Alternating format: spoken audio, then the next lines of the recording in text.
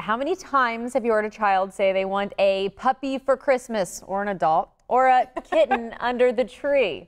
Well, while they're cute, is it always a good idea to do a pet for Christmas or the holidays? Well, back today is Lauren Postleone to help shed some light on this. If this special gift is right for you and your family. Lauren, how are you? I'm good, Natalie. How are you? Good. Well, and you brought a feisty little one today. I did. This little girl came to us yesterday. She doesn't even have a name yet, but she is available for adoption. She doesn't even want to look at the camera. She's a little too shy.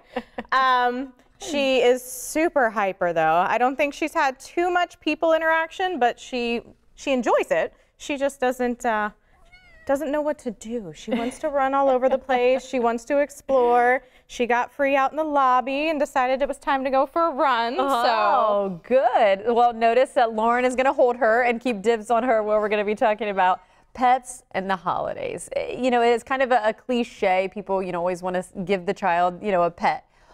What are your thoughts on it? What do people need to keep in mind? People need to keep in mind it's not a bad idea to get a pet for the holidays, but you just want to make sure that everybody in the family is prepared. Everybody understands that there's responsibilities that go along with it. There's going to be the food. If it's a dog, the walking. I mean, some cats walk on leashes, but it's very rare. Just the litter box cleanup. It's got to be a whole family effort to make sure that the pet gets all the attention that it needs, and that everybody is comfortable with the pet.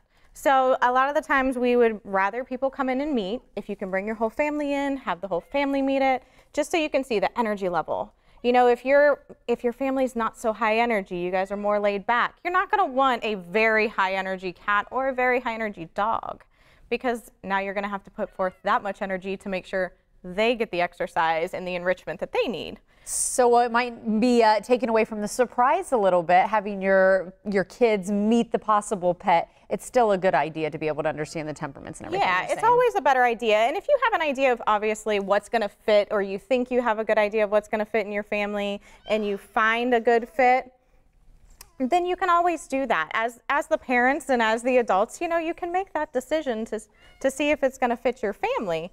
But we always try to say, just bring everybody in. That way you can see how the dog or the cat interacts with your children. Maybe your children are younger, maybe they're older.